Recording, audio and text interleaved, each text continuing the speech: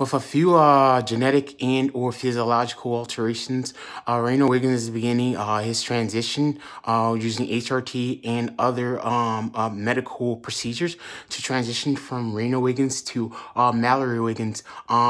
And if you've seen in my on my YouTube page for Youth Abuse Retro Edition, the edited version of the full video that's been shown all around the world of REIGNOR WIGGINS unconscious.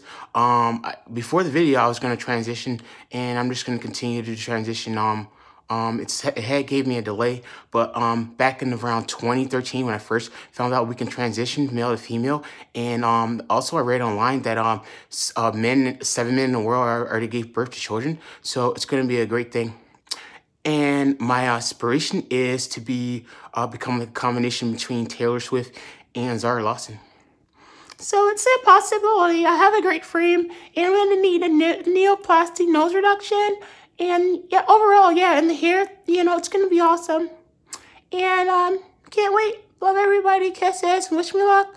I love everybody. Yay.